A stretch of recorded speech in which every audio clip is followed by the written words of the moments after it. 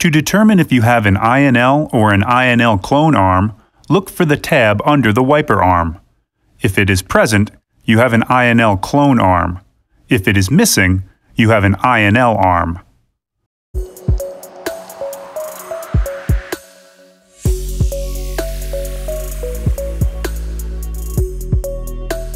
Here's how to install a Rain-X Expert Fit Beam wiper blade on an INL clone arm.